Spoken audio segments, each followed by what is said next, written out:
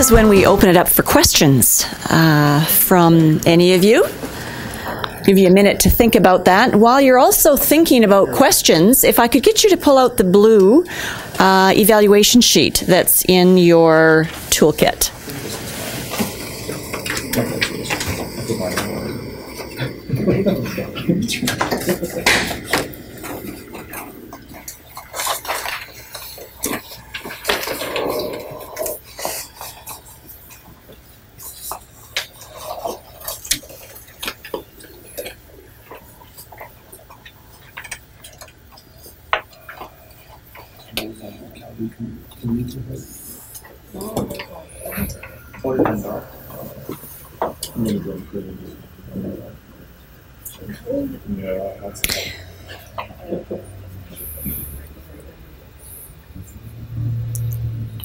While you're thinking about this morning's content, we'd like to open it up for you to ask any of the panel members questions. Do you have any questions you'd like to pose?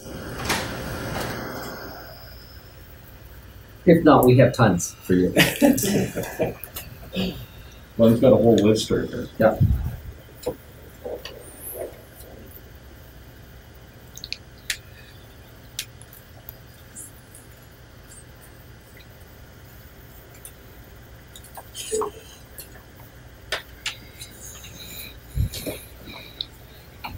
Them evaluate first.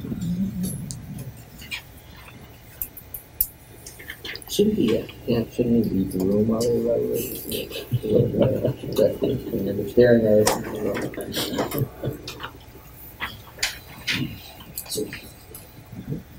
Position question. So do something we have to go together. Sure. I mean, you do what I design. Yeah. That's what I do. I'll just work out. Like that's the thing. It's hard to capture when it's not.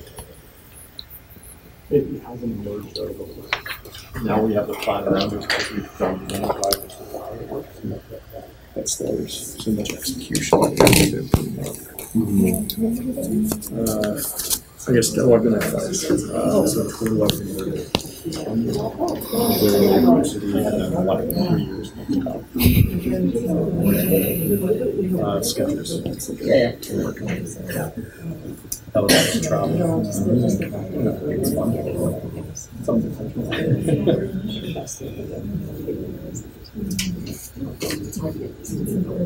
What's the most critical role? Wow, in our organization? Yeah. It's critical role. Customer service. They're the pieces of this.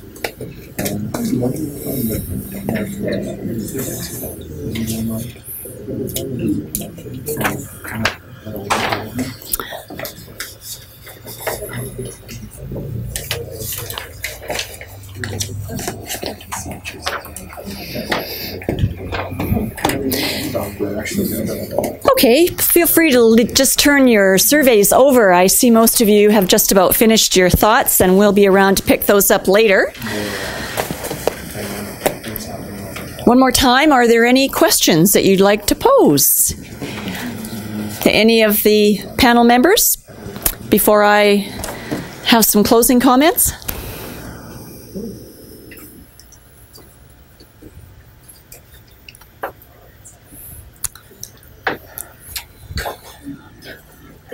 You know what happened? I know you have. I don't know. I don't.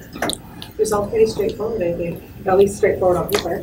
Less so to implement, probably. Okay, All right, so I'll ask. Oh, there you go.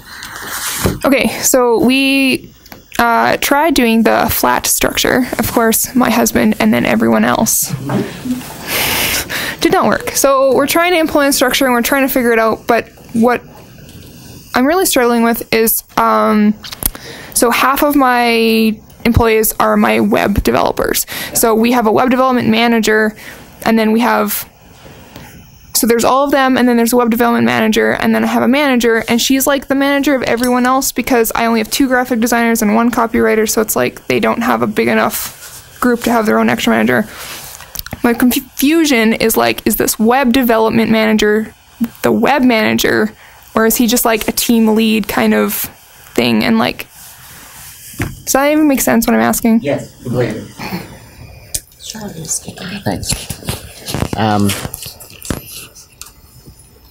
But I'll just be a bit of a goof for a second and just get clarity. What was the question you were asking? Because you described your organization quite nicely. Like, who should be the manager? Should it be this web development, like, team lead, like, guy? Or should it be the girl that's the manager over, like, all the other creative people? Okay. So, I have, like... So, of course, okay, so, and now not to be a bit of a goof, the real answer is, what do you want? Right? See, the way you've described your work isn't really about flat or tall. It's about the way you group and organize the work. That's actually, you have a horizontal thing to think about, right? So you have a function called web development. That's a skill set. Do you deploy web development to specific projects, one project at a time? Or do you have all projects come into that pool and say, get this task done, get this task done, get this task done? If you get the work done those two different ways, that means management is structured differently. That's all, right? I mean, it's not that simple. Like, it's not that, oh yeah, flip answer. But it's thinking about, what do your customers want the most? What will they pay the most for again and again and again? And then structuring your work against that. If you're account-based, then you need somebody to lead client or customer accounts and then dip into your different service lines, your service providers within the company. If you're real service-based, then the alternate is true, right? So just to give you a quick answer, though, like you asked me for an absolute answer within 10 seconds of knowing you and your business. For 15 people, you need a CEO and an office of the CEO, which is you and your husband.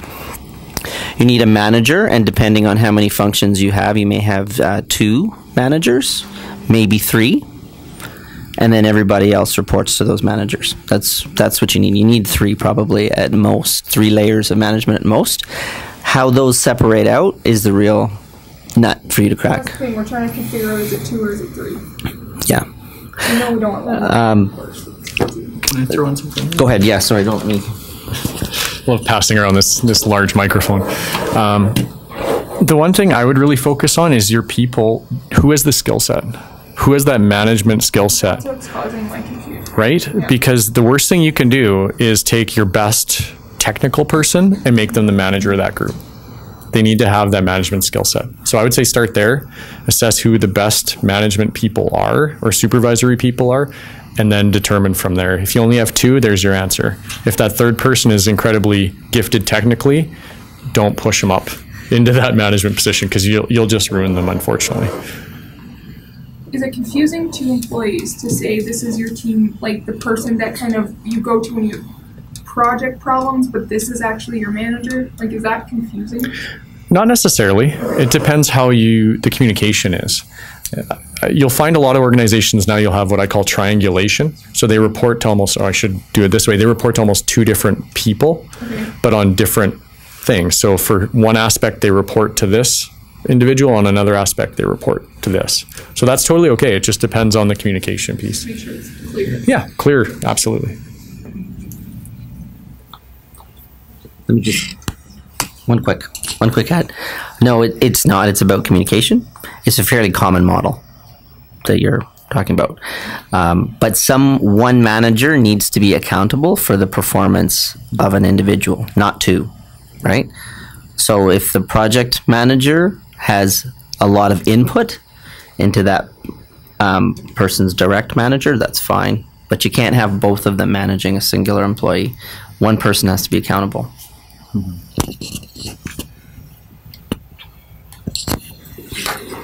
Oh, sorry. Thanks for asking that question. Any others?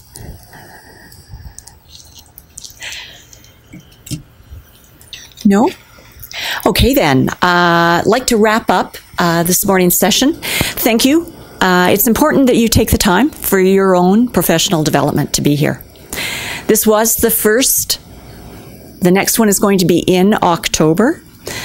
Hope to see you there or at that session. Today's was the first topic on workforce planning.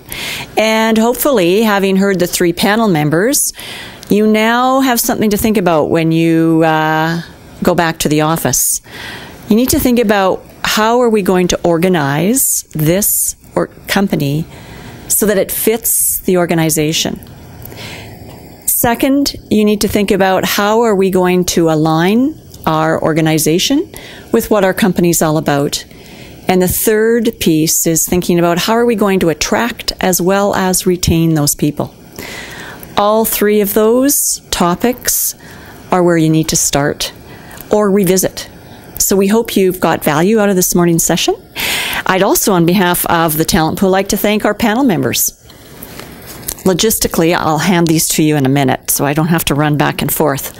But we appreciate the time that you gave today, the insight you gave, the tips and the tricks in your toolkit. So please help yourself to more lunch and network for a little bit. We don't have to be out of this room until 12:30, and we'll see you next month. Thank you.